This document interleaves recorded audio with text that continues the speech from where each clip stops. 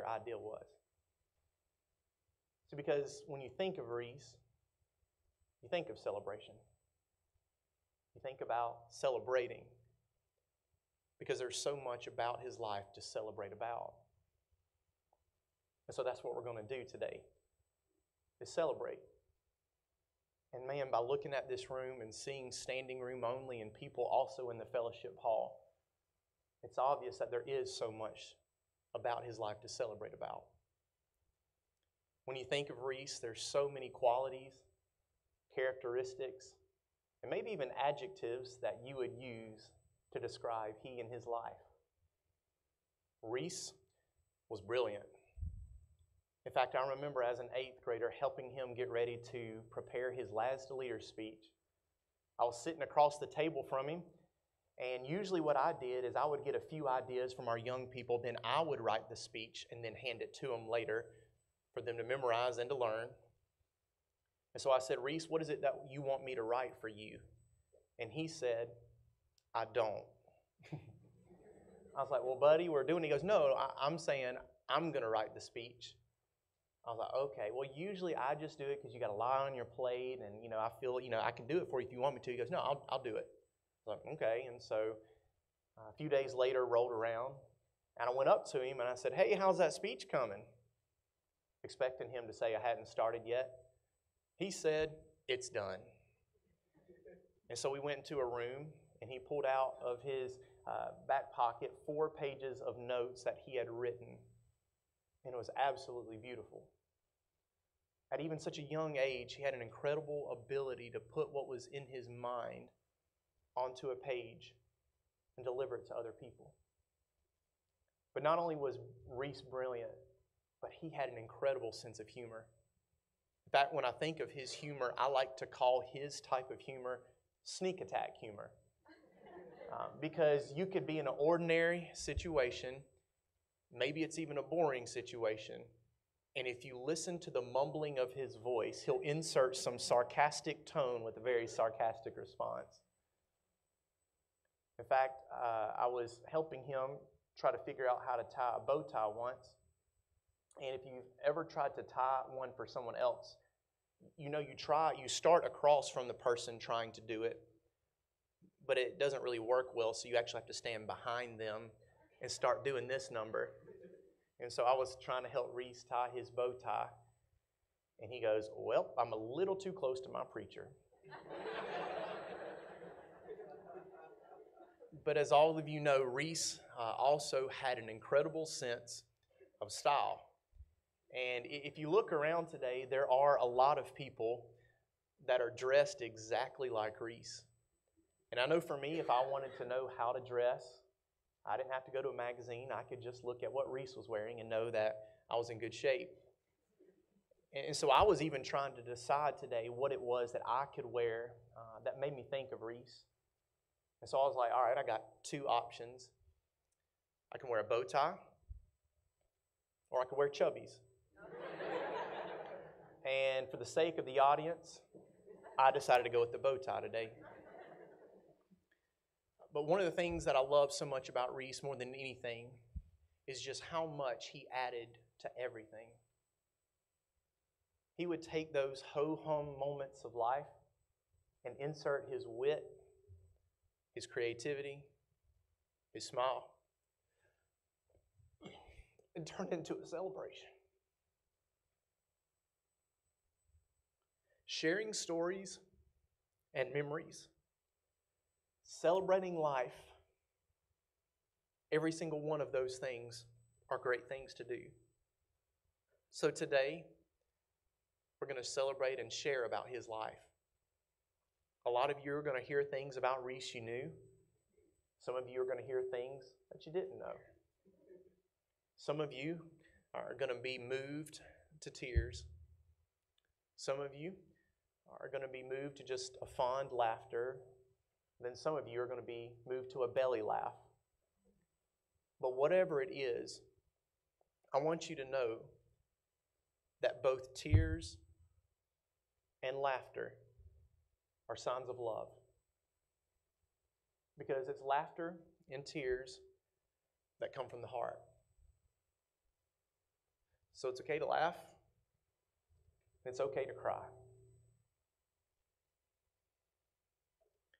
So today, we're going to sing some songs together. We're going to pray together. We're going to laugh together. We're going to cry together. We're going to fellowship with one another. And we're going to share some memories of Reece. Because why wouldn't we? When there's so much about him and his life to celebrate about. Let's pray. God, we thank you so much for Reece. Lord, we love him and we thank you for his beautiful life. And we thank you for how he added so much to every moment that he walked or stepped into in our life.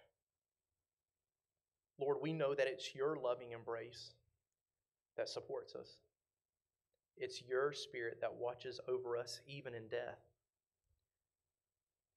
And Lord, I want to ask a special blessing upon these young people that are here today. Lord, I thank you for them. I thank you for their parents. Give them strength and help them to feel your love. Lord, I thank you for the community and the church that have stepped up in such a major way. And Lord, I ask that you be with us and help us to commit ourselves to you and to put ourselves in your loving care and your keeping. And Lord, in those moments of confusion, help us to trust you even in those times when we just can't understand. In our aching loneliness, Lord, we pray that we will always remember Reece in love. And so, while we gather here today, Lord, to say goodbye one last time, we also are here to celebrate the life that Reece enjoyed on this earth and every single precious moment and memory that we had with him. He touched us all in so many different ways, and so we pray that your peace, your presence will be with every single person in this room during this time. We all ask these things in your Son's name. Amen.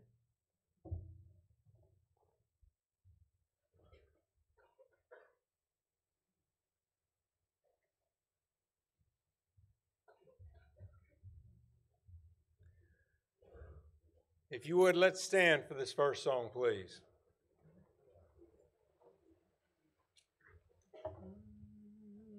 A wonderful Savior is Jesus, my Lord, a wonderful Savior to me. He hides my soul in the clefts of the rock, where rivers of pleasure I see. He hides my soul in the clefts of the rock, that shadows a dry, thirsty land. He hides my life in the depths of his love, and covers me there with his hand, and covers me there with his hand.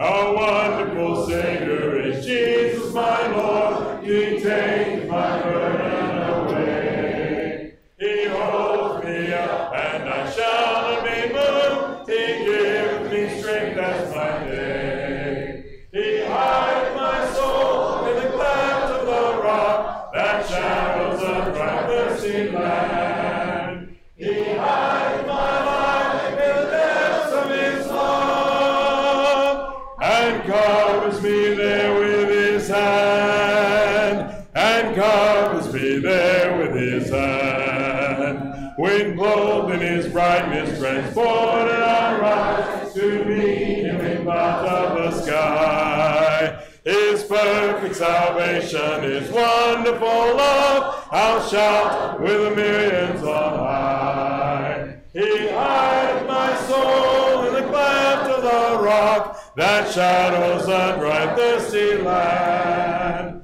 He hides my life in the depths of his love, and covers me there with his hand, and covers me there with his hand.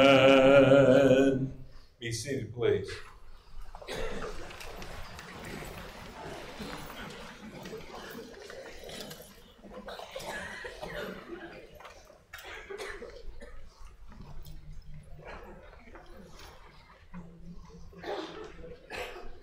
Wonderful, merciful Savior, precious Redeemer and friend.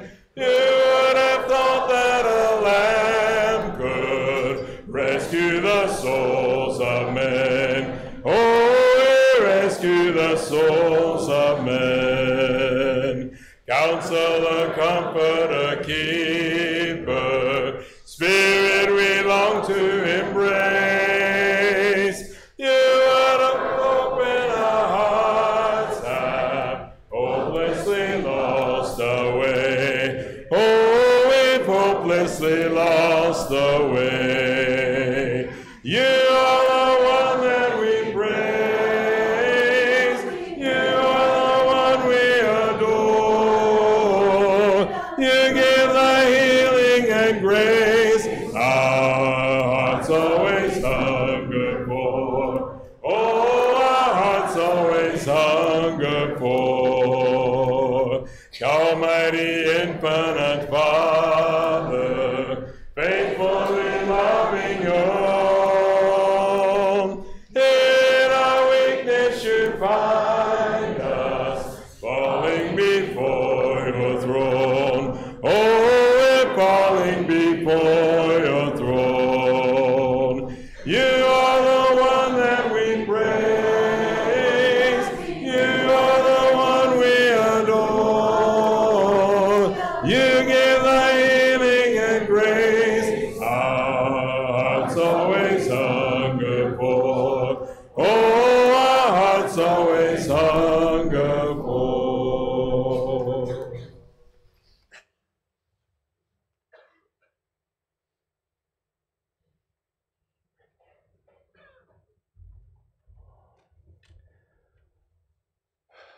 I also, of course, want to thank all of you for being here today. What a tremendous outpouring for this young man, and of course support for the family here today. My name is Jonathan Kitchens, and of course I've known Reece since he and his family moved here many years ago, but I have had personally the pleasure and the honor of being his youth minister since he was in 7th grade. When I was asked to speak here today and to say a few words about his time with the youth group and the impact that he made, I felt a very big challenge to be able to bring that into just a few stories. There is so much that could be said about him, so many stories to tell, whether it was how he always came up with the best nicknames for everyone in the group, most of which still stick. His, of course, quick-witted sense of humor, which has been spoken about. And really, for me personally, one thing that I loved was how he was really the only one in the youth group that ever got my 90s pop culture references, which generally consisted of just recycled Seinfeld jokes. But he was an extremely impactful young man. But what I thought I would do today is tell you a few things about Reece Johnson that he brought to the Robertsdale Youth Group. Things that really and truly, unless you were there, you may not know about.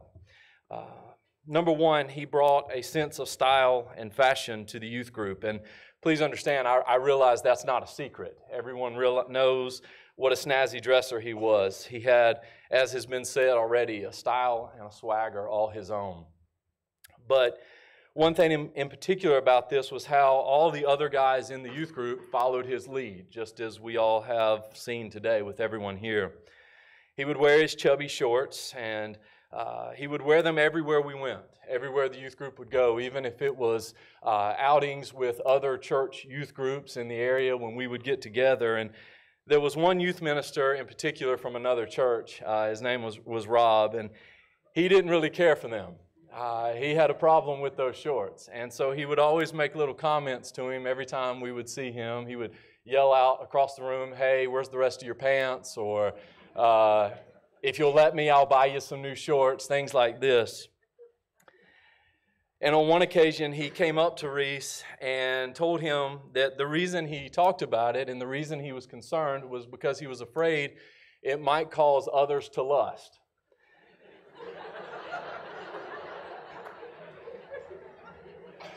To which Reece very calmly looks back at him and replies, "Rob, do you have a problem with lust?" Hence, the youth group hashtag Stop Lusting Rob lives on forever.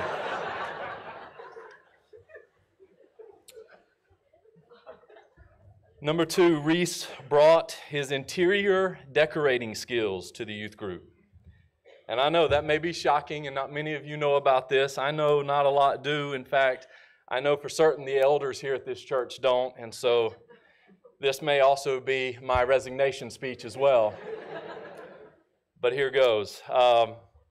The youth room used to be not in this building. It used to be next door upstairs in the fellowship hall area. And one day before class started, it was just myself and Reece and a few other students that were in there just chit-chatting, making small talk. When Reece looks over and notices a hammer and a broken pencil. And so he grabs it, and again, we're just continuing to talk, and he's kind of sitting in his chair. He's throwing it up, trying to swing and hit it with the hammer. And time again, he kept throwing it up, swing and miss, swing and miss. And so being the responsible, mature youth minister that I am, I said, hey, listen, let me hold the pencil, and you can hit it out of my hand. And for whatever reason, we both thought that was a good idea. So I stand there and I hold the pencil like this, arms stretched out. Reece winds up, swings, and the hammer comes out of his hand. Flies across the room from us and sticks in the wall. I, of course, am freaking out and trying to see who may be downstairs that heard the bang. Reece very calmly walks over to a box that was near the hole, slides it over, turns and looks at me and says, "What hole?"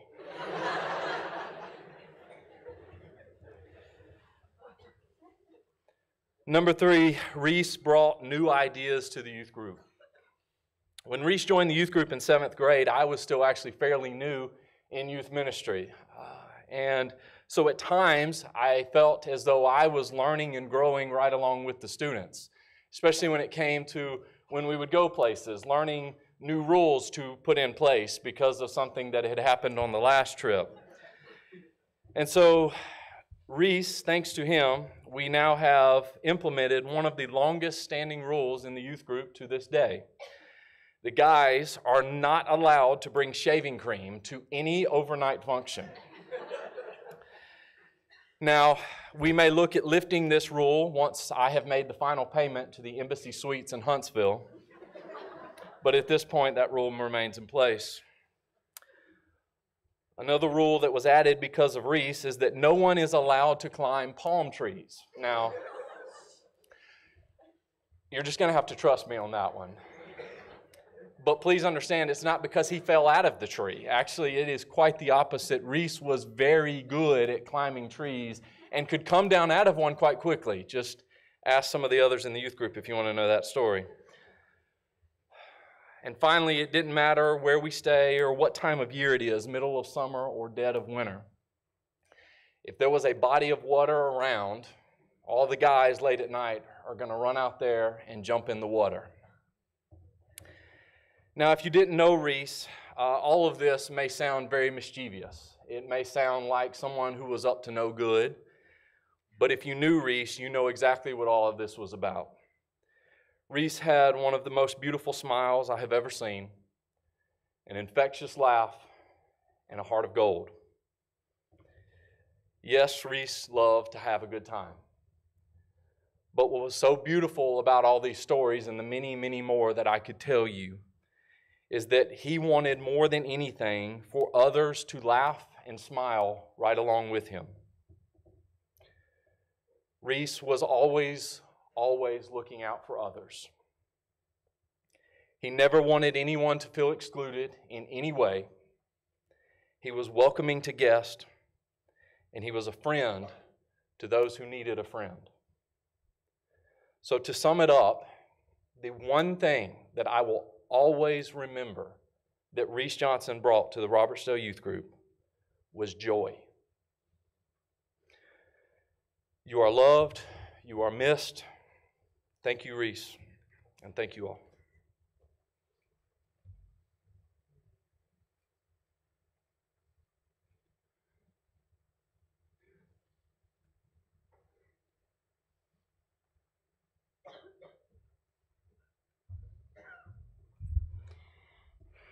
I wasn't expecting to be up here today,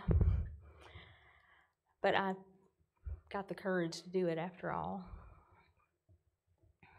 I'm going to give you a little different perspective of Reece. First, I want to say I've known the Johnson family for a long time. They are my oldest and dearest friends. And we've been through a lot together. So we lived in Knoxville in the same subdivision together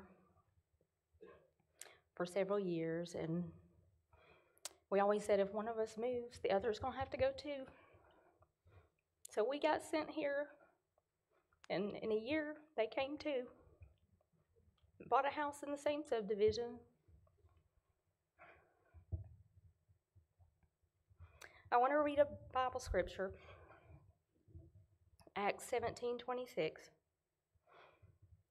From one man he made every nation of men that they should inhabit the whole earth, and he determined the times set for them and the exact places where they should live. Susan and Brian and I've read this scripture before, because how amazing is that we've kind of followed each other along and been together all this time. And I want to say that the Johnsons, they have a servant's heart. They walked the talk. I wasn't a very good Christian until I met them. Well, still I'm really not, but they showed me what really a good Christian should be like. And Susan was in the water with me when I got baptized.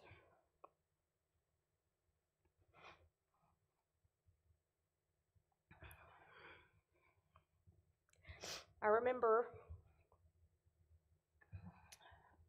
we joined the church that Susan and Brian belong to in Knoxville, and there's a lot of those members here today that I'm so happy to see. They helped me raise my kids.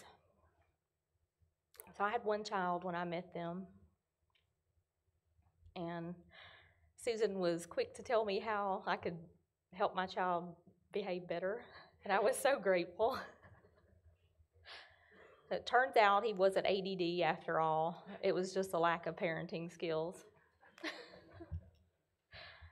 So he, with a little help from Susan and my church family, he did a lot better. Then Ryan was born,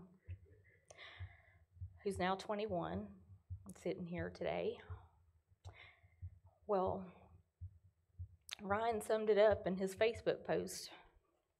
He doesn't have a childhood memory that doesn't include Reece. Ryan was about 2, 3 when Reece was born. And I'll never forget the day that Susan came rushing over to my house to show me her pregnancy test stick that was positive. I was so happy for her because they had tried for a long time. They did what the Bible said, take care of widows and orphans. And I've seen them take care of many orphans. But Reece was the biggest blessing from God. From day one, from the day she showed me that pregnancy test, I watched her go through 9 months of pregnancy where she was very moody, did things she normally wouldn't do. In fact, she actually gave somebody the finger on the interstate in Knoxville, I'm sure, one day. And she was horrified about it, I promise you. She was crying and carrying on about it. And Reece didn't help, Brian didn't help matters. I remember her being in the shower, and Brian decided he was going to scare her with wearing a Max Headroom. I don't know, you guys probably, young kids don't even know who that is. But he put on a mask and scared her to death, freaked her out really bad. I've never seen anybody put on so much fluid when they were pregnant. Susan had to wear house shoes the whole last couple of months because her feet were so swollen she couldn't even wear shoes. But I was there the day that Reece was born. Susan and I both had the same OB doctor, and I remember her going into labor, and the first thing she did, because he was kind of a good-looking guy, and Susan said, "I'm going to call the hospital and see who's on call." And we called, and it wasn't him, so she was like, "Good, I'm not going to shave my legs." Well, guess what? Turns out they were shift changing, and he ended up being there after all. So she was like, "Give me a razor." Just silliness. Reece was over 8 pounds, and we didn't think he was coming by C-section, but that's the way he came, unexpectedly. But the day she brought Reece home from the hospital, he had pooped in his car seat, went all the way up his back, and she cried. She was like, "Whoa, what have I done?" So emotional. And I just thought it was hilarious. So, because I'd already been through it a couple of times, and I loved it. It was almost like sweet revenge, because Brian used to tell me, because Susan kept Houston and Ryan, my oldest two, and then she kept my little one, her and her mom, Tony, who Tony loves like her own grandchild, thank God. But Brian used to tell me, and I'm sorry if I'm going on too long, but, "Oh, my kid will never do that." He'd look at my boys, and I remember him telling me, he would have a plate, and like he wouldn't even let Susan fix his plate because he didn't want anybody touching his plate. And he would get so grossed out. And I don't know if one of the boys touched his plate or something, but he was like, "Oh, my kid will never do that." And I just laughed. I said, and this was obviously before Reece, and I just said, "You just wait, Buster. You just wait. Your day's coming." So you think Reece never touched his plate? I distinctly remember Reece sitting on the table eating a big turkey leg and then throwing it. I remember when Reece was 2 and he got his first haircut, because he didn't have hair for the longest time. And then he got big, beautiful curls. And Brian, believe it or not, used to have curly hair just like it. So none of you probably even know that, but he had curls just like Reece. And we got a comb that night before he got his haircut, and we teased it up really tight and made his hair this big. And we took a picture of him. I'm sure you have that picture somewhere. I was kind of hoping to see it today. But Reece and Ryan and Houston and Joey and Nikki and Drew, I remember them riding their ripsticks all over the neighborhood, riding their skateboards, having their little Heeley shoes with the skates in them, terrorizing the poor residents of Greystone. I know some of you are here. So if somebody rang your doorbell and took off, it was probably them. There's a house at the end of the cul-de-sac on Heathrow Drive that has a handprint in it. That's one of my kids. But I remember somebody was having an open house in the neighborhood, and there were balloons, and somebody brought a helium tank. They thought it was funny to go over and suck the helium out of it and talk funny. So we got a talking to by some of the neighbors at different times for the terrorization that our kids were causing the neighborhood. So I'm sorry for that. But of all the things they could get into, I guess that wasn't that bad after all. So most of you know Reece after he was a little bit older. But I knew him when he was just a thought. And then from the day he was born. And he had the most beautiful smile. He was such a little booger. But we loved him so much. He was God's gift to Susan and Brian. He was my boy's brother. And he's in heaven now, watching over all of us. And we don't understand what God's plan is or why. But I know our oldest son passed away a year ago in a car accident, and Susan and Brian were there for us. In fact, Brian's going to be here, standing here, the same spot that my husband was standing in, the same situation, having to give the same speech a year ago. So we've been there, and we know. And I'm sorry, it's going to be a hard road for you. We're still there. It's not going to go away, but it's going to get better.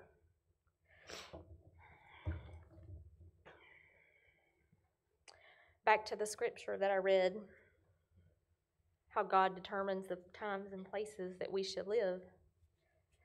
God doesn't make mistakes. Susan and Brian were put in my life for a reason. Reece was put in their life for a reason. God knew before Reece was born who his parents were going to be. God chose them. Reece made his impact on this world according to God's plan. And that's not for us to question. But I have faith in Susan and Brian's deep-rooted faith in God that they're going to be okay. And they're going to be reunited with their beloved Reece in heaven one day. And I kind of have a feeling that Reece and Drew are up there playing video games right now and riding their ripsticks. Anyway, God bless you, and it was my pleasure and honor to speak on behalf of the Johnsons today.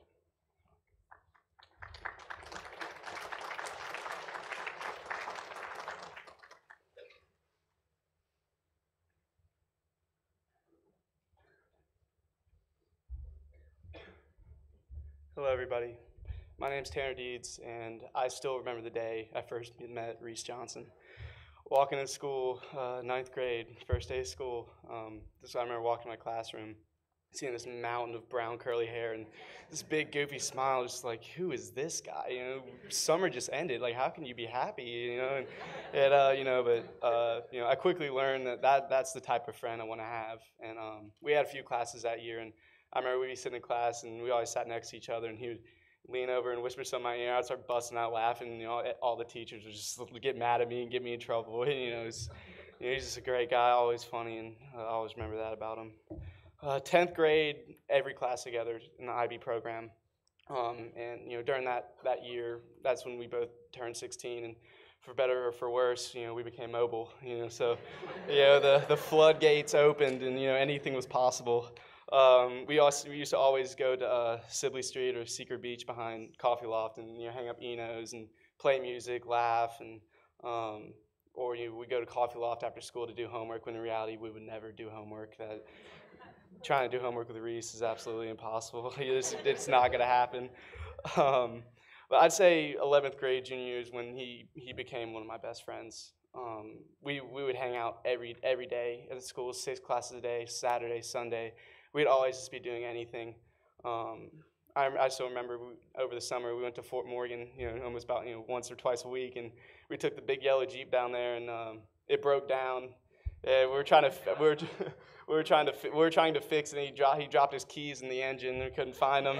So this is about 10 o'clock at night. No way we're getting home in time. We had to call AAA to give us a tow, and it took 2 hours to get there, and we were just sitting there, just laughing at ourselves, and going to Seaside with the Heron family. I remember he climbed the Seaside Tower, which is about 60 feet tall. It had planks of wood about this wide, going all the way up, and you put your hands and feet, and you saw pictures of that. I just remember how legendary that was for him, and it was absolutely insane. But everything he's contributed to my life, he introduced me to Little Caesars, which is my favorite pizza. We would always go to Little Caesars after school just about every single day, and we'd go $5 pizza, and then we'd go to the Deli Depot next door, get the $1.99 buy one get one free large Slurpees. We call it Caesars and Slurpees, and it was So, his love for Little Caesars passed on to me. His short shorts, he, perfected the art of the short shorts, and I'm still trying to learn, how he can pull it off so well. About a quarter of the music, my playlist is, from him, just everything he showed me, all the different types of music. The Birkenstocks, he introduced me to Birkenstocks. He actually helped me get them. And also he passed on to me the love for Walmart rotisserie chicken. I've never... I've never seen anyone eat a rotisserie chicken as fast as him and in so few bites, but it was an art form at that point. But he contributed so much more to us than just the things you can touch, hear, or see. His joy and charisma has become a part of everyone who knew him. He loved others like no one else and was accepting of everybody. All the amazing friends I have today, I met through him. And we're just the absolute best group of guys, and the support system they've set up for me and everyone else is indescribable. And I'm forever thankful for them and what he has done to introduce me to this group of guys. But most importantly, he has taught me how to see the light in even the darkest of situations. His unending, infinite happiness. Just through this situation has helped me so much, and even though he isn't here with us today, everything that he's given us will live on forever. Thank you.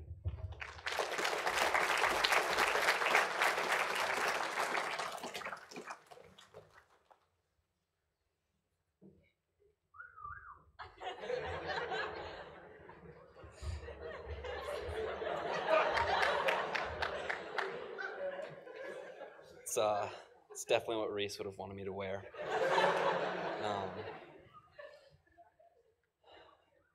I met Reece my junior year in high school, and as well as Tanner, we had every single class together in IB. And by the end of junior year summer, I called him my best friend. Reece, Tanner, Eric, and I called ourselves the Four Horsemen of IB. And you could walk in any single IB classroom, and we'd be separated in each corner of the class. We'd get kicked out of Miss Hartley's class frequently. One time, we didn't bring a form to watch a movie, and she wasn't going to let us watch it, so she kicked us out. And Reece did not agree with that. And she brought us to this innocent teacher's class, and Miss Hartley and Reece were getting into it on the way there, and we walked into this silent classroom, and Reece and Miss Hartley were screaming at each other at that point, and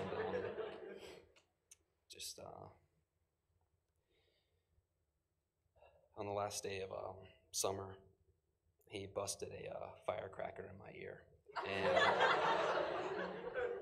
I was deaf for about a week, and every single day he felt so bad. I don't think he knew what he was doing when he did it, and he would send me articles of how my hearing was supposed to come back with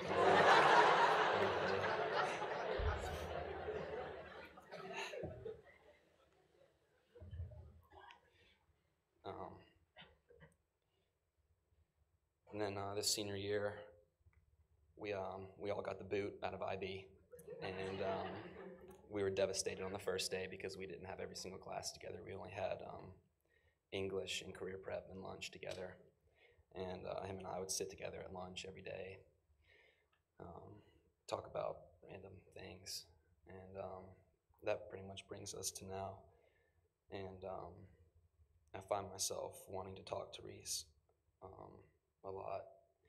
And I'll text him sometimes, which maybe sounds a little bit weird, but I wrote him a letter this morning, sitting in my room, so I'll read that now.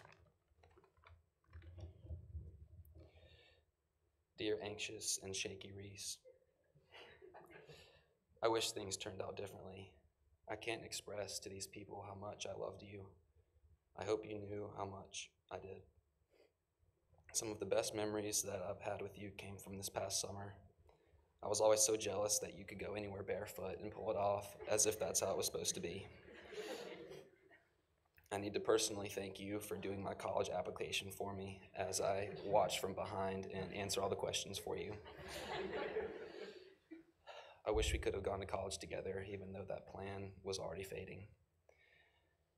Anyways, I have one thing I want to share with you today. I know you lost hope in your project for the UNCSA titled Where True Happiness Lies, but to this day, I think that it was one of the most creative and Reece ways to pass along happiness, which was what you always did. I will try my hardest to live my life through your legacy, and I promise that this is what I think of you. You are not selfish. You always considered others in your decision making, never putting yourself in the clear above anyone else. And lastly, you were not scared of anything. You were one of the bravest boys that I ever came in contact with. I'm sorry, Reece. I and everyone else will always love you. Sage.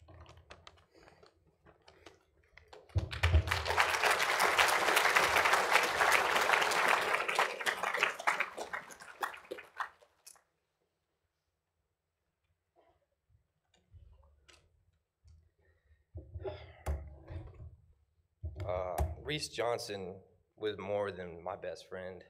He was like my brother. Like my really dark complected, goofy, curly haired brother. I met Reece through Sage and Tanner Deeds, and I'll never be able to thank them enough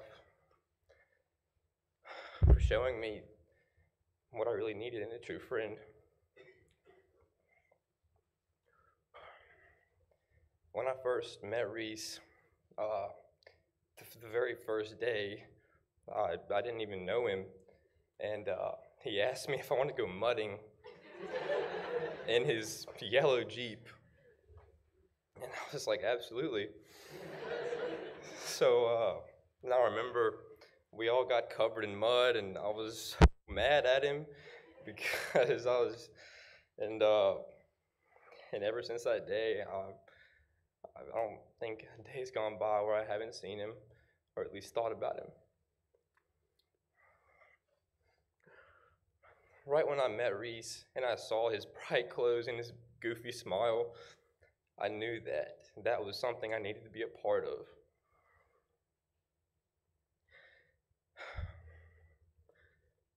When I first met Reece, I was in a dark place in my life, and he was the only one that got me out of it.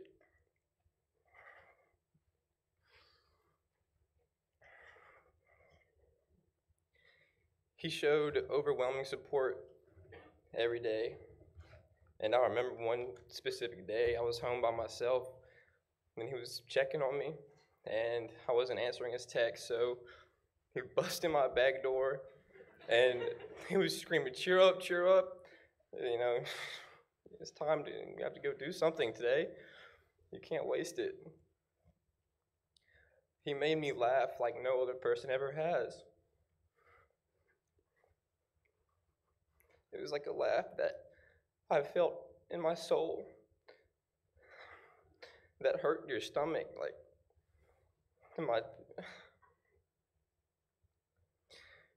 Reece Johnson has influenced me more than any other human being I've ever met, with his constant happiness and his constant smile.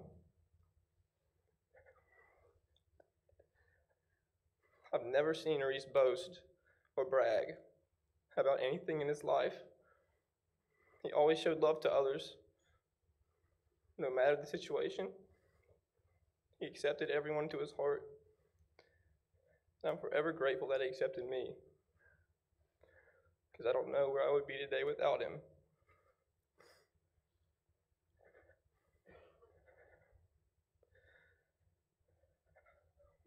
I will love him for the rest of my life. And I'm so grateful for him and the Johnson family. And I will be here for you every step of the way. Thank you.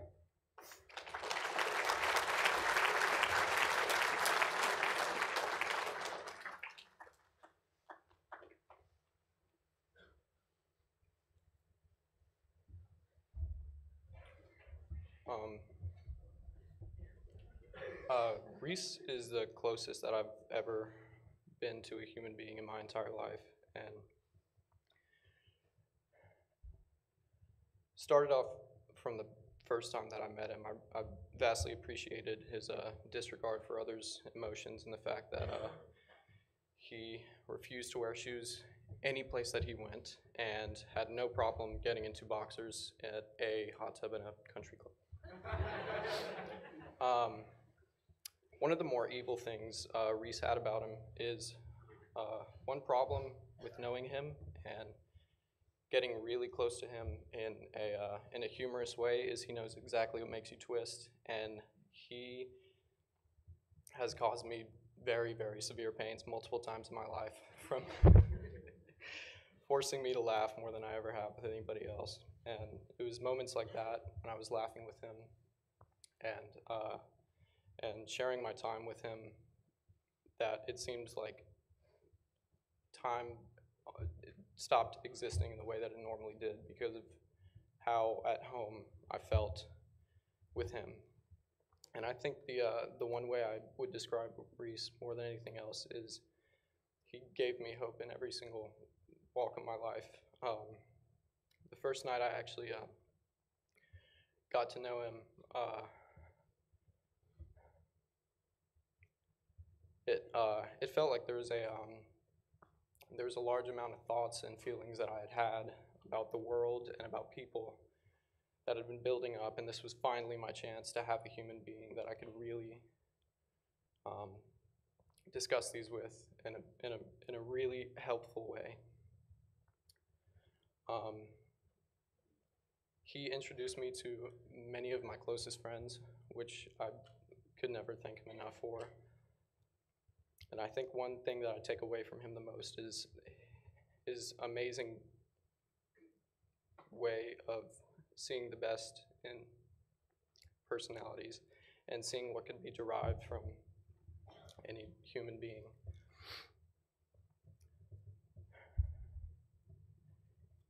Reece allowed me in the darkest times of my life to absolutely forget anything that I could have been mad about. He was a human being that I met that was the best at giving me hope for being alive. Together, he and I we were very transparent in what we both had pain about. And the way that we would talk to each other and spend time with each other, which I'm eternally grateful for, created an energy that I will never forget. And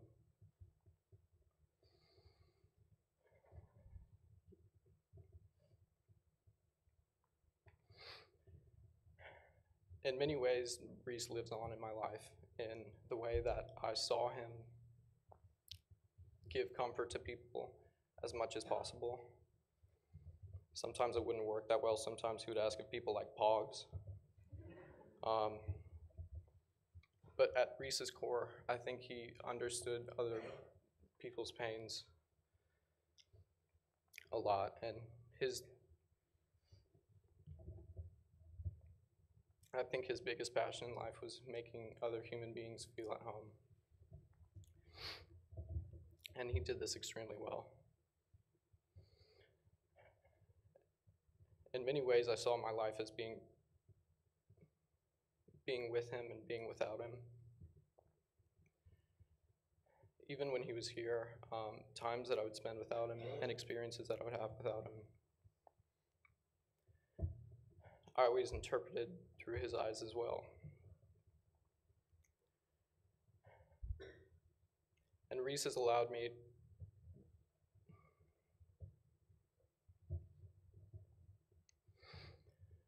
Reece has given me more than I could ever replicate to any human being. And every single day, he allows me to see the best in human beings. And he lives on in my heart, and and I have made a conscious decision to really contrast things that he gave to me that I can give to other people. And that's the way in which I honor Reece. So, thank you.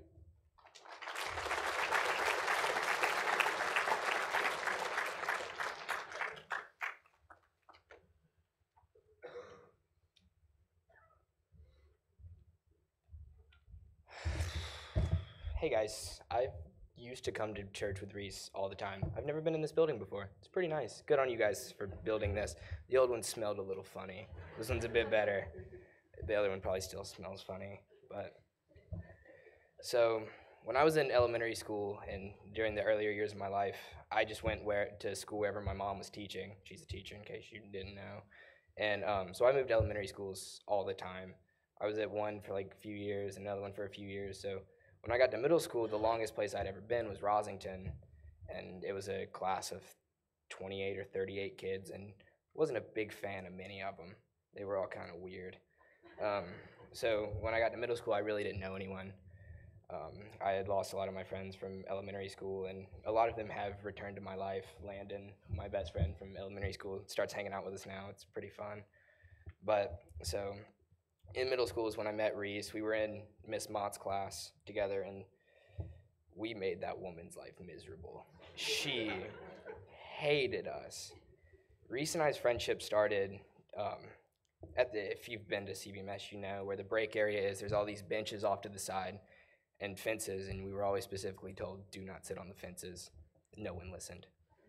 So one day, I just knew him because our Miss Mott's class was right before break, and we were out there eating probably grips. That was our main fuel back in the day.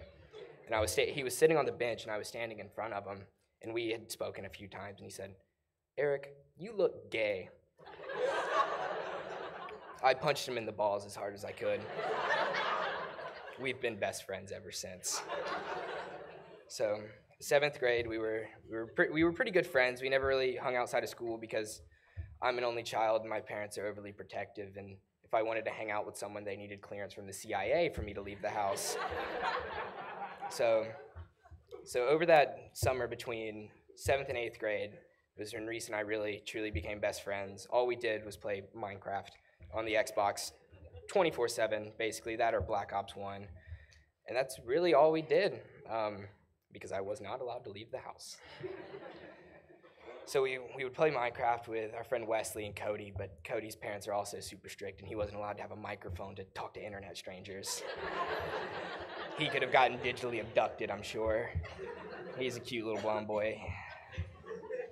So we would play Minecraft, and then he and his family would always go on these, 2-week-long trips to Maine, and that was the worst, because I didn't have anyone to play Minecraft with, because Cody couldn't have a mic to talk to me. So I just played Minecraft by myself for 2 weeks, and it was awful. Parents didn't let me leave the house. So school year starts, he gets back from Maine, and back to that teacher, Miss Mott. For every book we read, we had to do a project, and she was pretty relaxed on format, you could do PowerPoints, you could do a speech or anything. Reece and I decided to make videos, and man, those did not go over well. Rewatching them these past few days, I'm very happy we hit puberty. We both sounded like little girls. Some say I still do. I disagree. But so finally, my parents got permission from the director of the FBI to let me leave the house to go to Reece's house, and we would film these videos, and we discovered our mutual love of fireworks and small explosives. So between tormenting Nikki and blowing things up, which we truly gave Nikki the worst time of her life. She used to like me. You used to be a pretty big fan of me. You liked me better than Wesley, because I hadn't made fun of you yet. And then one day, my parents dropped me off, because, who can drive in middle school? And she was wearing the ugliest pants I've ever seen in my life.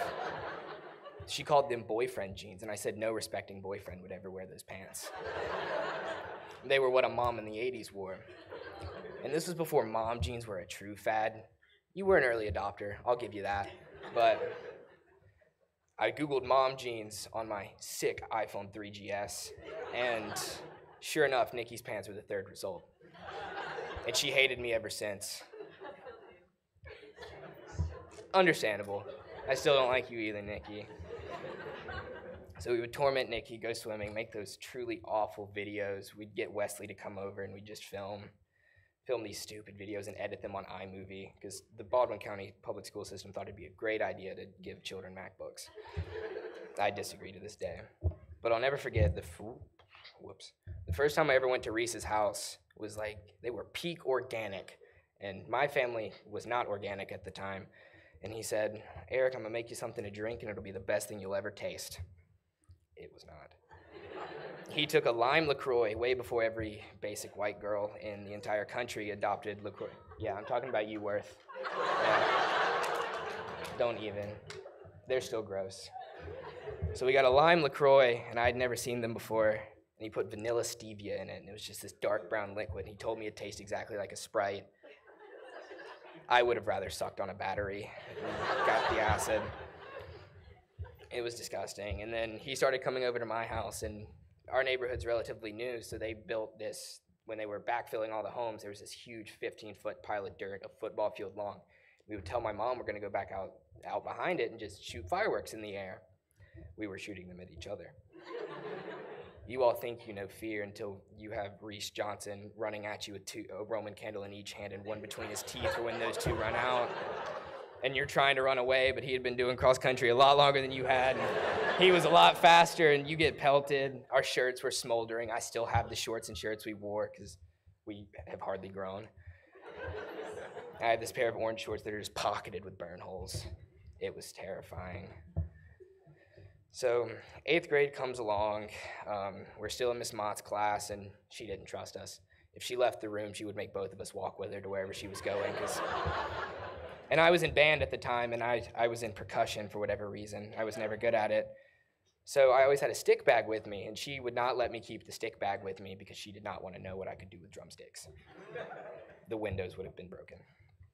So one day, she leaves the classroom, and we're sitting in there, and she had this very specific rule: you're not allowed to look at games. And I still, to this day, think it was a ploy to get us in trouble. She walked straight to Mr. Stanton's room, which was the guy in charge of MacBooks. Remember the binoculars on the top of the screen? Those popped up. She emailed us immediately. We were written up.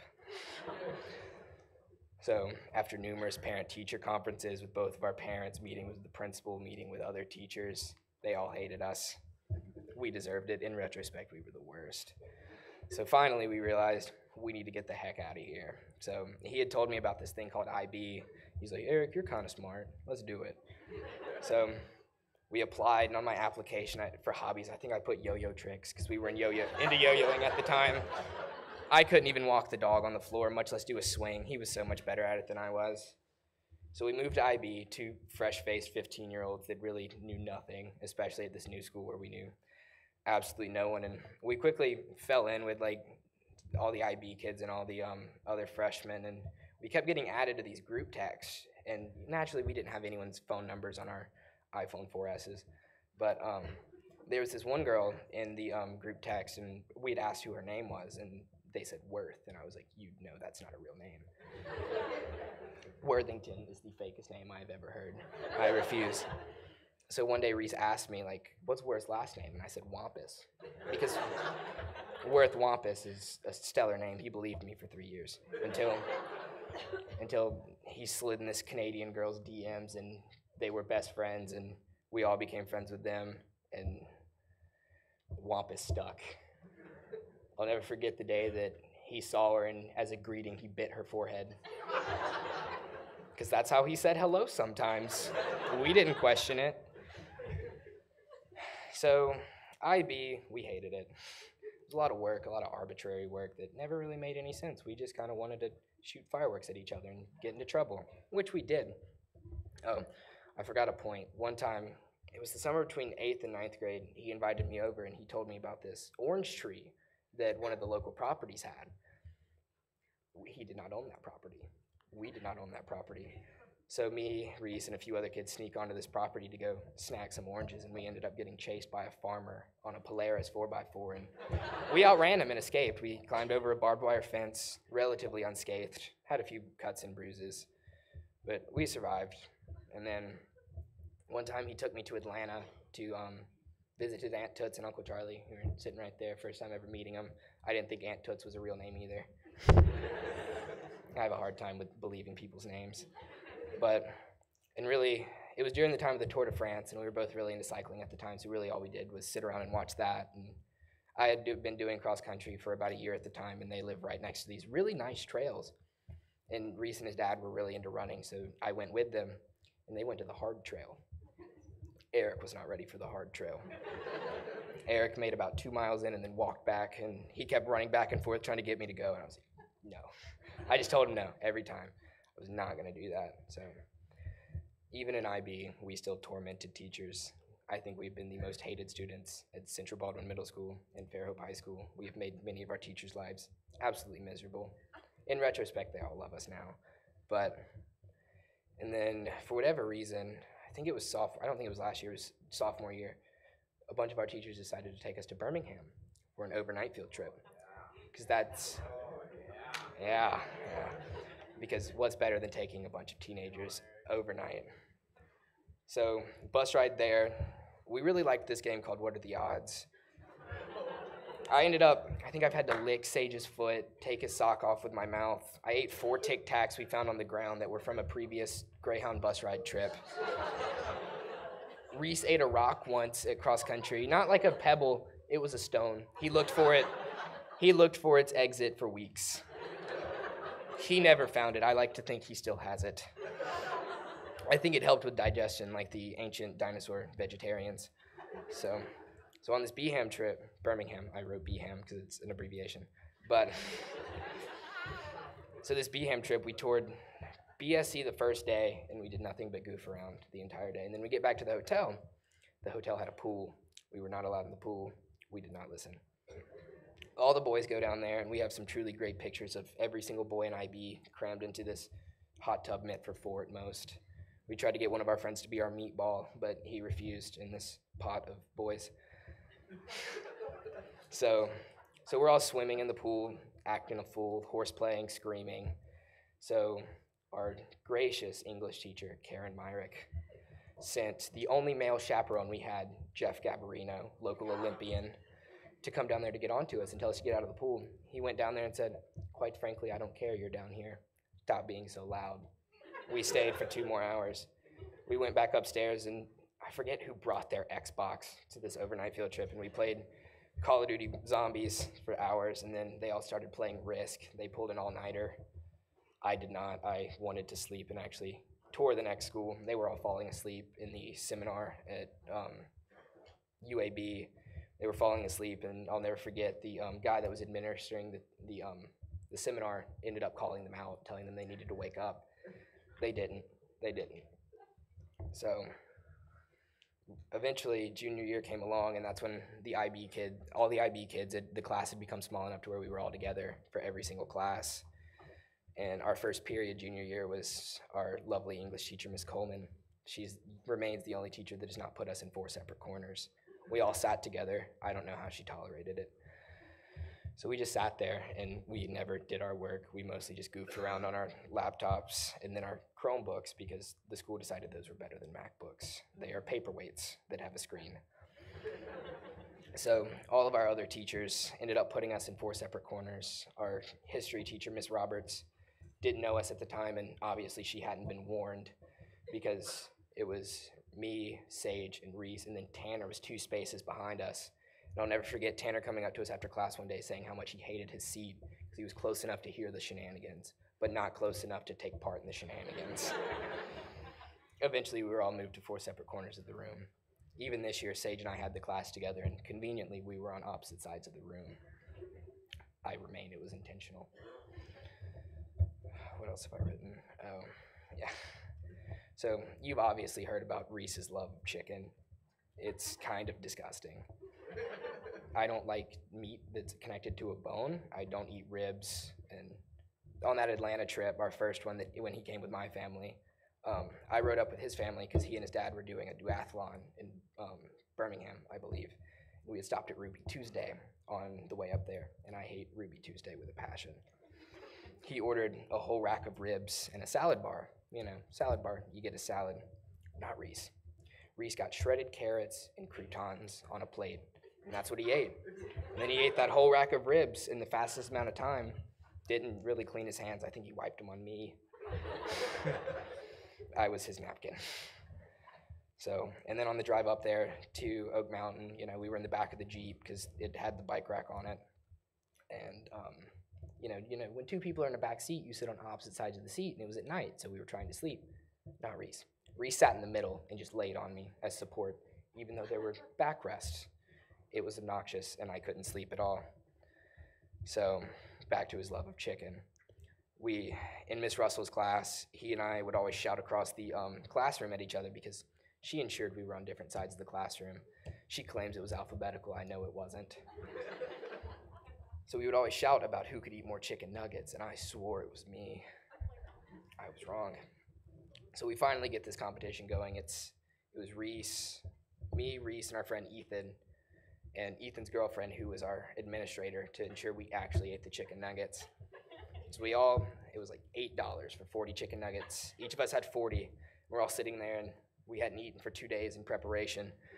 And we were prepared. We were ready. I thought I could win. Ethan thought he could win.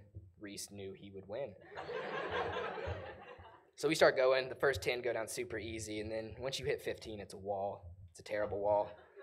Reece ate all 40 in 17 minutes. 38 minutes rolls around, and Ethan and I have about 6 left apiece, and Reece is getting impatient at this point, asking if we were going to finish them, because he wanted them. I don't even think he choked it down with any sauce or drink, because he didn't want to buy a drink, because he said that's extra money. He needed to save that money for more chicken. So we've just truly been best friends, more of a brother. I'm an only child, thankfully. I would never want to have siblings, but he was always my brother, and we truly ruined some teachers' lives. They love us, though. I love them, even though they didn't like us sitting near each other. And then Reece is in heaven, I'm sure, but I like to think of Reece as a current ghost, trying to make our lives as happy as possible. Like 2 days ago, Worth was working at her local boutique that we despise because downtown boutiques are disgusting. And this old man in his brand new Volvo SUV had parked in front, and I assumed he thought he was just going to run into a store really quick and come back and leave. So he left it running, and I assume he thought he left it in park. He left it in neutral, and this car is big enough that it rolled into the building. And I like to think that man did put it in park, and Ghost Reece slipped it into neutral. Because we can never stop messing with Wampus. We never will. And my new excuse for when I inevitably don't do my homework, because who wants to work at home, is Ghost Reece ate my homework. He would. That boy has eaten at least 2 reams of copy paper in the past year. In Miss Hartley's class, Miss Hartley didn't assign us seats at first, which was unwise of her. So we all sat in the very back corner in the darkness so we could cause as much problems as possible. And then eventually she grew sick and tired of it, and she moved me thinking I was the problem. I was not the problem. The problem persisted. I was just too far away to partake in the problem. She never moved them. I still don't forgive her for that. I should have been. She's in here right now. I don't know where, but you should have let me sit back there. Oh, good. I see you now. Thanks, Nolan. So I hope Ghost Reece continues to make all of our lives a little bit better. Just kind of messing us up from time to time, letting cars bump into downtown boutiques just to inconvenience Worth a little bit more, eating my homework. I loved him. I'll miss him a lot. Who else is going to eat 40 chicken nuggets with me? Ethan's sure not going to do it again. We threw up for a few days afterwards. Reece was fine. He was eating 20 minutes after we finished. He wanted to redo the competition a few days later with 60 nuggets apiece, and we said no. But I wouldn't want to get written up by teachers with anyone else. I wouldn't want to play Minecraft with anyone else. I'll miss him. I love him. He was my best friend. He was my brother.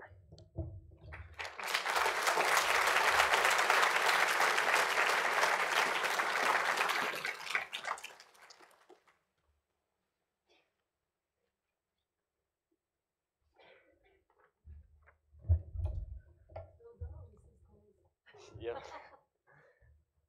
For just about as long as I can remember, I've known Reece. As kids, me, him, and Wesley Adams would go on all kinds of adventures together. My favorite memories are when we'd go find some forest to climb trees and watch and wonder as Reece would jump from tree to tree like a monkey. Or when we'd run through the neighborhood storm drains like explorers discovering a new land. He always had a burning desire for adventure and thrilling experiences, which is one of the reasons why I loved him so much. There was never a dull moment. Skipping forward to the summer before my freshman year of high school, we were in Panama City, and he had already convinced me to join IB and run cross country with him. One of my biggest fears for going to Fairhope was leaving all my friends that I had grown up with all my life. But then he told me something that has stuck with me to this day. He said, "Cody, you're a cool guy. Just be who you are, and people will love you." But Panama City wasn't just a place where we shared the pains of running and life advice. No, it was where me, Reece, and Eric all found a bag of ruffles in the middle of the canal while kayaking. It was also where we were able to show off our glorious American-themed 1-inch inseam running shorts that we called Liberties. A large part of who I am today is because of Reece and the influence he has had in my life. He was always encouraging me to be myself and to have no shame in that. And those liberties were one of his main tools in making me a shameless and self-confident person, which is one of the biggest lessons that I have taken from him, along with many others, such as how to rock a bow tie, the correct length of shorts, right here, and the groovy lingo he used, and to stop being such a wimp when it comes to talking to girls. As I was sitting in Ms. Coleman's class the other day, I looked over at a poster that he had made with one of his favorite quotes on it. The quote said, "So it goes." And so now I say to you, so it goes. So life goes on with all the beautiful memories and lessons Reece has left with us to reflect on. And it's because of this thought that I am forever grateful to have known him and his lively spirit.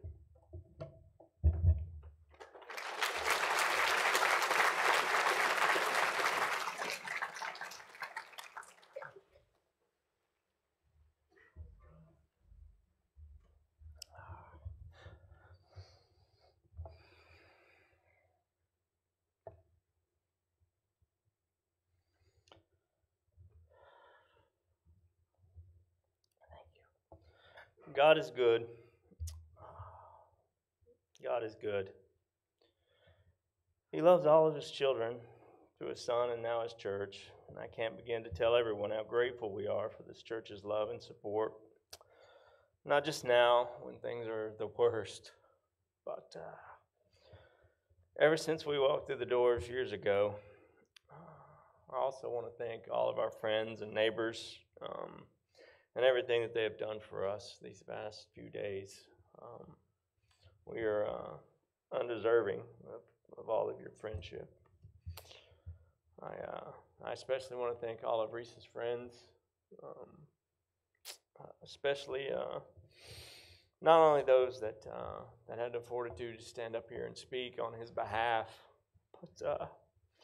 but every one of you that touched his life, that were a part of his life.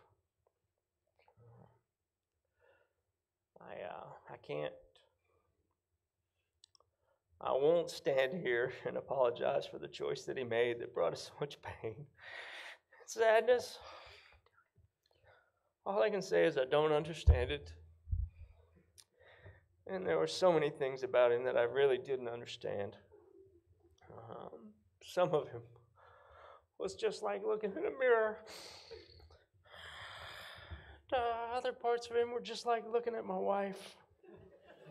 He was never afraid. He's a lot stronger than me and her. He was never afraid to be who and what he was all the time. He was truly courageous in everything that he did. I remember one of my friends back in Knoxville, I don't know how many years ago, said, I don't know, probably Reece was probably 3 or 4, and he said, I can see him standing on the back of a truck one day saying, "Watch this."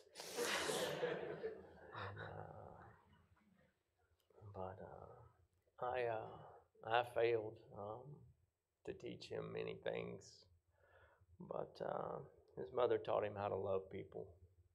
And he loved them unconditionally.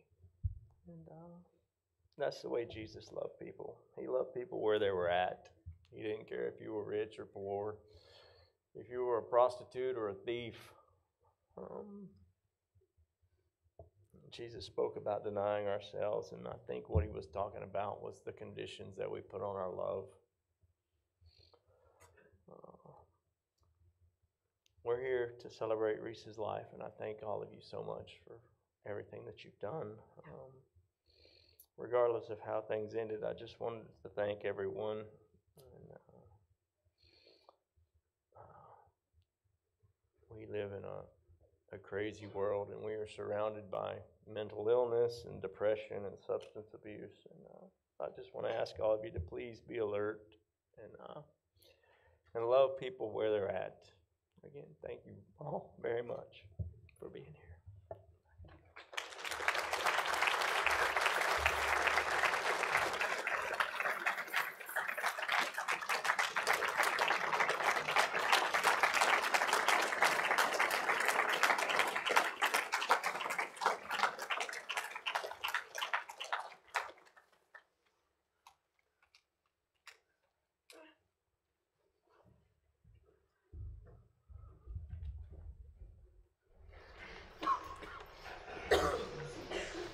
There is beyond the azure blue a God concealed from human sight. He did his kind to every you and framed the worlds with his great might. There is a God. There is a God. He is alive. In him we live and we survive from the sun.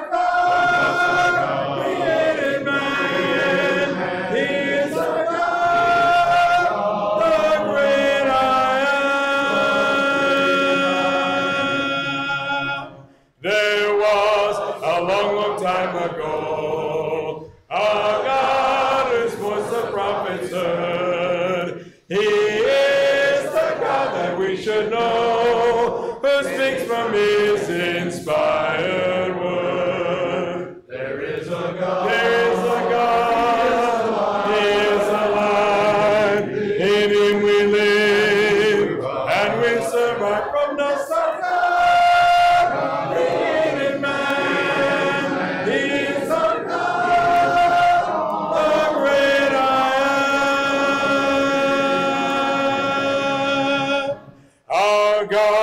Whose son upon a tree, a life was willing there to give, that he from sin might set men free, and evermore with him could live. There is a God. There is a God. He is alive. In him we live, and we survive from the sun.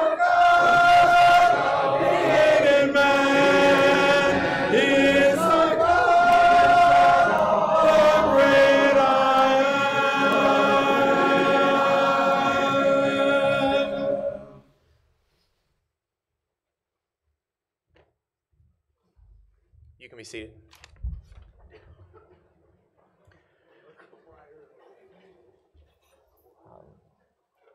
God loves us, and God's love can unite us, and God's Spirit can comfort each and every one of us. And we are here today in the protective arms and healing of our God. And His Spirit is there and available to each one that will, to receive His comfort. Today has been a safe place. It's a safe place to pour out grief. It's been a safe place to share your loneliness. It's been a safe place to even talk about our hope. And so we've been here today to comfort and support each other in a common loss and remember Reece. But what I want us to also do is to look at God's Word and understand that there can be hope even in the times of despair. You know, the death of anyone that we love is hard, but especially when it's someone so young, full of life, and full of talent, like Reece. And sometimes those feelings of loss and grief can no doubt feel, in many moments, overwhelming. And because it's so overwhelming, one thing is abundantly clear. We need each other. We need community. And how desperately we need Jesus. And a lot of you may know this and you may not. But one thing about Brian and Susan that is probably one of their most underrated qualities is how much they love community. In fact, I know at Robert still here, so much of what we've done, and actually now we're starting, is because of them two. Because they don't want our relationships to be those where we walk past each other, hey, how you doing? Fine, good, all right, have a nice day, bye. They understand we all have hurt. We all have joy. We all have a wide range of emotions that we deal with, and we need each other. They have poured so much into community, and thank you for providing that. And I think your sense of community is why there are so many people here today. But we want you to know that today we bring you guys the community. And we want to assure you that beyond a shadow of a doubt, that we will be there for you. And you guys are going to never be alone. But more importantly, we want you to know that someone so much even greater than us watches over each and every one of you. You know, today is a celebration of a life well lived, but it still doesn't take away the fact that death is an inevitable part of life. And it doesn't take away the fact that when someone as full of life as Reece was, leaves a hole in every single one of our hearts. And of course, it's going to raise questions. But one question we'll find ourselves asking so much is this: where in the world is the hope? Psalm 121 says this: I lift up my eyes to the hills, and where in the world will my help come from? Every time I read that passage, I picture a man standing at the bottom of a mountain, looking at something that is so much bigger than he. And when you think about yourself in regards to a mountain, it does at times see something like you could not overcome, or you could never even come close to conquering. So you climb up that mountain, and it's not easy. You spend moments of doubt, you spend moments of grief. But then as you climb that mountain, you begin to understand and to know that it's not really about the mountain, but it's the one that created that mountain. It's because the psalm goes on to say, see, when I look up to the hills and I wonder where my help comes from, my help comes from the Lord. He made the heavens and the earth. He's your keeper, and He's your shade, and He's your right hand. We don't look at the mountain. We won't look at the one that created that mountain. The words of the third lamentation, I think, do really well for a day like this. The writer says, I have been deprived of peace. I've forgotten what even prosperity is. My splendor's gone, all that I had hoped for from the Lord. I remember my affliction. I remember my wandering. The bitterness, the gall, I remember them all. My soul is downcast within me. Yet this I call to mind, and therefore I have hope. Because of the Lord's great love, we are not consumed. We are experiencing compassions that never fail. They are new every morning. Great is your faithfulness. I say to myself, the Lord is my portion, therefore I will wait for Him. The Lord is good to those who hope is in Him, to the one who seeks Him. It is good to wait quietly for the salvation of the Lord. It's good for a man to bear the yoke while he's young. Let him sit alone in silence, for the Lord has laid it on him. Let him bury his face in the dust. There may yet still be hope. Let him offer his cheek to one who would strike him, and let him be filled with disgrace, for no one is cast off by the Lord forever. Though he brings grief, he will show compassion. So great is his unfailing love. for he does not willingly bring affliction or grief to any person. The writer of this lamentation knew grief. We don't know what it was that he was experiencing or what event caused him to write this. But we do know that he was in pain. And the Bible gets credit for a lot of things that it should. It's a book of truth. It's a book of love. It's a book about faith. It's a book about salvation. And it's a book about Jesus. But one of the things that we sometimes fail to mention about the Bible is that it's a book that perfectly speaks to our human emotions. And as I read this lamentation, I can't help but thank God for the fact that not only within this lament, but in other psalms and other places, that He allows His people to express their grief, to express their sorrow, and to express their joy, and to feel comfortable in doing that. Because it's as we express our sorrow, grief, and joy together, what we eventually find as we walk through that together is that God's love is steadfast and His promises, they're sure. In a psalm that every single one of you probably know, and maybe even as a child you used to say this psalm before a sporting event, that is, of course, about the Lord being your shepherd. And that passage, of course, says, "Yea, though I walk through the valley of the shadow of death, I will fear no evil, because you are with me. Your rod and your staff would comfort me." And at times, of course, we would definitely want at many moments to not have to go through pain or grief. And, you even think about this psalm, it doesn't say that we aren't going to experience pain. In fact, in John chapter 16, verse 33, it says that in this world you will have trouble. So it's never promised to us that we won't have pain and we won't have difficulties. But what I do love about this psalm is that it promises us that God will walk with us through those times, and that He will be with us to comfort us and sustain us. And I love the fact that this psalm is such a beautiful picture of the realistic nature of how God is beside us. It gives a picture of a staff, and that staff serves two purposes: to protect and to provide and remind of presence. A lot of times a lion, a bear would come to attack one of the sheep, but the shepherd would use that staff to warn off any evil. But it's also given a picture of the crook of that staff, where he would, underneath the belly, calm that sheep and to let him know that he was there. And then the end of that staff would also reach out to that lamb and lift the head of that lamb when it was going through a weary journey. And I'm so glad that I see my God and know my God as that. He's not a God that just gives us some cherry promise that He's going to meet us on the other side of the river. He's way better than that.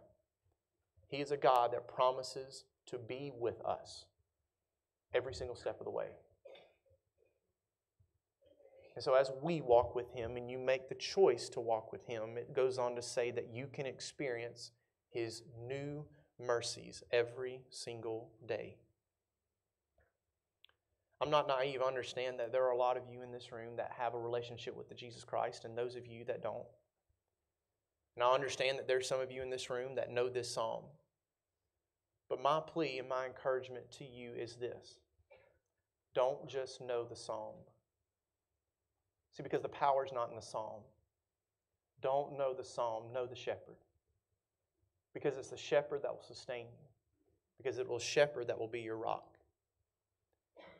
See, if you let the Lord be your shepherd, He will be your rock. He will be your strength. He is the one that can, when you don't feel like you can, help you keep going. He's the one that will help you deal with life and all of its randomness and even unfairness. He gives you an arm that you can lean on, a shoulder to cry on, and He picks you up when you don't think you can carry on. I know right now life seems very dark, but God's hope is that we will all make it through that darkness and once again walk in the light of hope and faith. Every single one of us have walked in here today with a basket full of memories and a heart full of different kinds of emotions and feelings, and we have those because our lives have been intersected in one way or another with the life of Reece Johnson. Maybe it's because you're an immediate family, or you're just in his circle of friends. What a wealth of memories and experiences that we've been shared today, some of which have been delightful, some sad, some humorous, but they're memories of Him. And those memories are to be cherished and to be intentionally explored. See, because working with our memories is one of the most important aspects of grieving, and it may take a long time, but you'll find yourself over the next few days, weeks, months, years saying things like this. Do you remember when Reece, or I always loved how Reece, don't stop that talking. Share with each other the times of joy, the times of sadness. And so I want to thank every single one of you for being here. I want to say a special thank you to all the young people that are here today. And maybe part of the problem is our fault as adults. That we don't tell you enough how much we love you and how important you are and how much your God loves you and how His Son Jesus died for you. You're valuable, you're needed, you're wanted, and you can and will make a difference. And to the parents, we thank you for your courage. It's not easy to raise a child, but let me tell you, you definitely can't do it alone. And to the church here at Robertsdale, you're absolutely beautiful. Thank you for your love. And thank you for the way you've shown such great unselfish compassion to Brian and Susan. Because if anyone's worth it, they are. And so today, we're not only here to grieve over the loss of Reece, but to give thanks to God for His life among us. We're here not just to mourn about how different our life is going to be without Reece, but to remember how full life was when Reece was here in our midst. Reece's life and death have changed us, and none of us are ever going to be the same. But if you cling to the shepherd, God will give you new mercies and new strength every day to carry on. God's power can deliver you, if you allow it, to a brand new day. And so remember the good times. Remember Reece's love, his care, his joy, and his smile. Don't forget to give thanks for the beautiful gift of life that He gave. Lean on God, for God is strong, and He is able to carry you through this day and bring you to places of new light, new mercy, and new hope. At this time, one of the deacons at Robertsdale Church of Christ, Dana Wilcox, is going to come up, and he's going to lead us in a prayer. And after that prayer, you'll be dismissed. Thank you all for being here today.